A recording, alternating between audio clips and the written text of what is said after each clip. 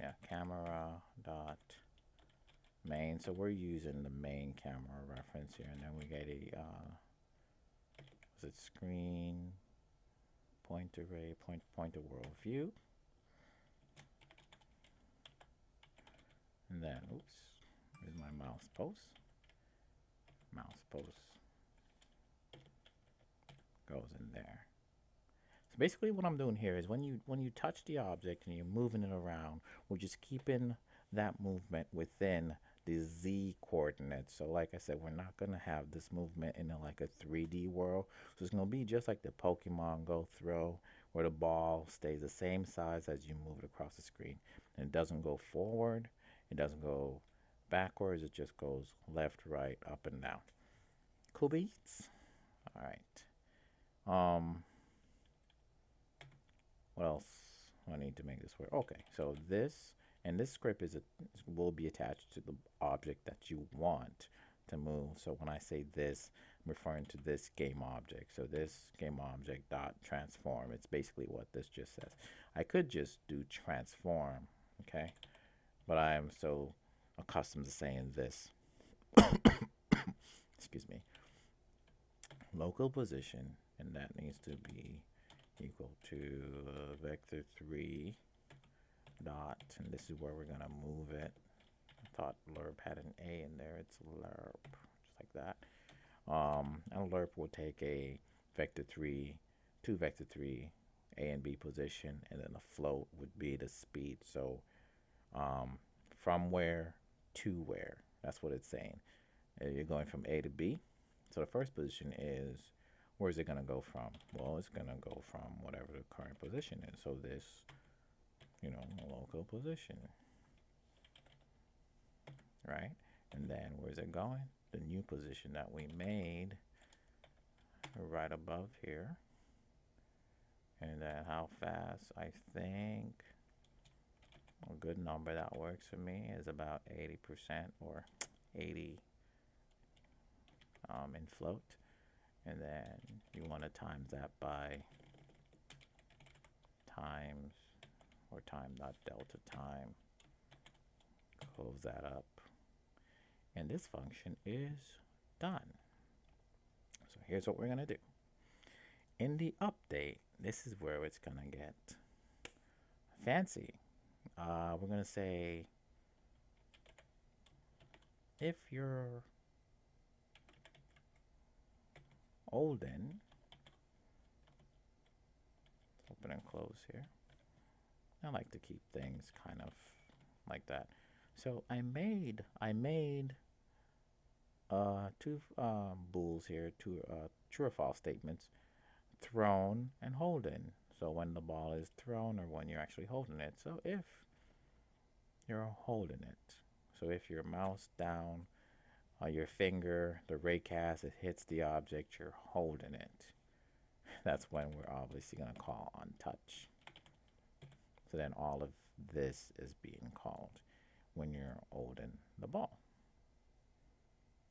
Otherwise, we're just going to say else, you know, do nothing or return. We do that. Okay, so that's the first part of the script. We're still staying inside the update. Next is we're going to test if it's thrown. So I'm hoping this is all making sense to you. If it's thrown,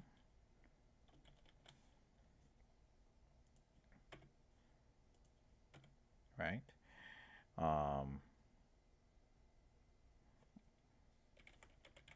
If it's thrown, there's nothing to do. Return. So I'm thinking else if thrown, return. So if holding, do that, else if thrown, return. I should probably do that. Else if, yeah. So let's do an else if thrown, return.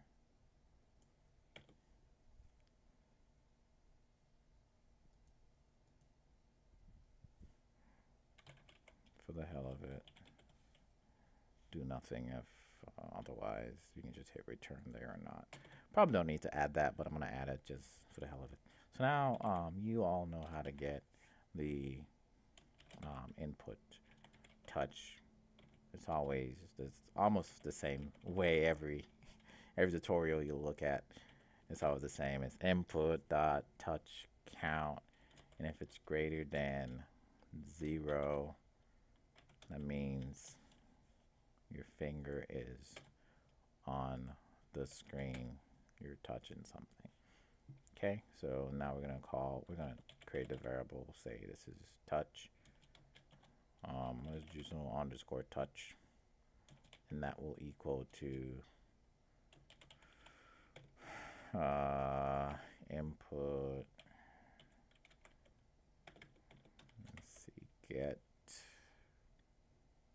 It's just phase, touch phase. No, I think it's just get touch, and yeah, cast that same thing in there.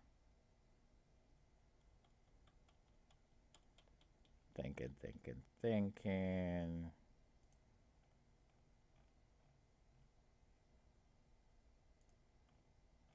Yeah, yeah, yeah. Okay, yeah, I'm right. I think I'm right. Should be right. So now if lowercase underscore touch.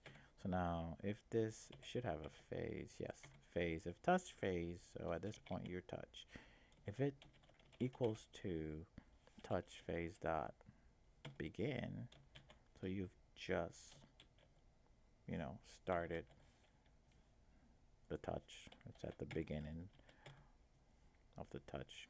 We want to do some array.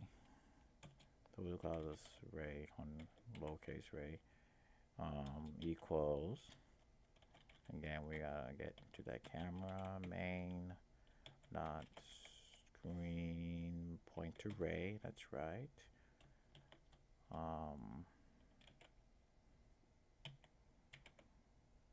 Input dot get touch. Yes. Where we shooting the array. Exactly where you touching.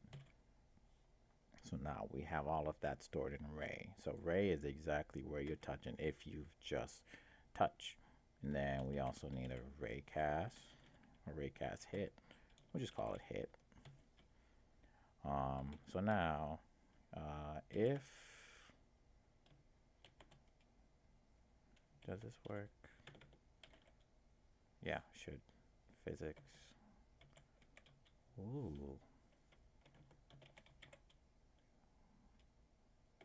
Raycast. Oh man, what does it take? The ray. Okay. That's another way that I wow. And I usually just use about 100. This is how far out you're gonna shoot that ray cast from your finger until it hits an object. You usually don't need that much. I think I'm missing a comma right here. Okay, so the origin, the direction, and then the max distance. I just put 100. You can probably get away with like 50. So remember that start time? It's time to use it. Time. So we're just setting the initial start time because this is where you actually start touching the object you're about to throw. And then the start position is also going to be set to my underscore touch position. Also, we got to tell it that hold in is true. So we're now holding the ball, and then transform dot. Well, you don't need this. This was in my other code. No. You don't need it, but I'll do it anyway. Set parent. No. This part is you'd find this in another tutorial regarding the same method of throwing, and I have actually been using it, but I don't believe this is completely necessary. Cool. All right, so here we are. We throw that, and this is okay. If that, and that. If touch phase begins, okay. And that is if the touch phase begins, and then if the touch phase ends.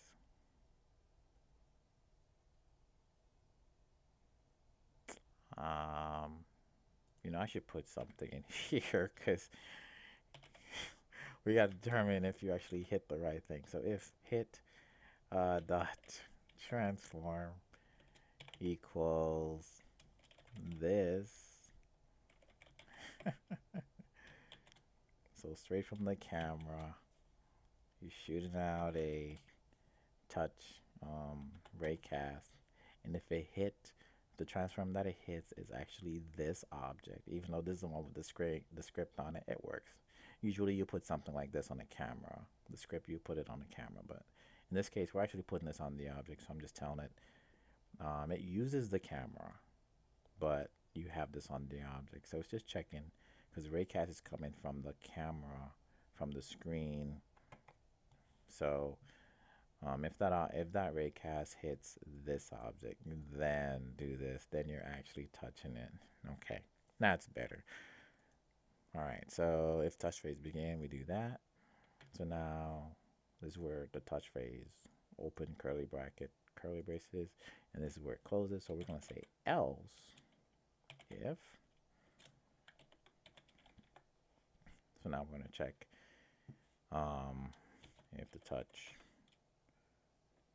dot, like, oh my gosh, dot phase equals touch phase ended, and where's my and you're holding. What are we gonna do if this is true? We're almost done. And we're gonna do some testing. If this is true, then end time, because now it's time to set the end time. We need to know how soon is it from the time you touch it to when you stop touching it. End time dot end time is now set, so whatever time is, it is now set. The end position as well. So touch dot, sorry, dot position. So whatever the touch position is, that's the end position at this time, because you've just picked your finger up from off the screen. The swipe distance, I know that's something we haven't gotten into, but that would obviously be the end position minus the start position. And what you want to say is magnitude. Don't ask me about magnitude. I'm the coding noob. I have no idea. But here is now we have the swipe distance from where you start to where you end. We're going to do a swipe time at this point, and that is why I incorporated the start time and the end time. So now we can have a swipe time. Swipe time is obviously the end time minus the start time. Why is this necessary? We need it, and able to do that thing we want to do, we need it. All right, so all that's good. So now we want to say if, that's where some of the magic happened, swipe time. So we got to filter out the flick.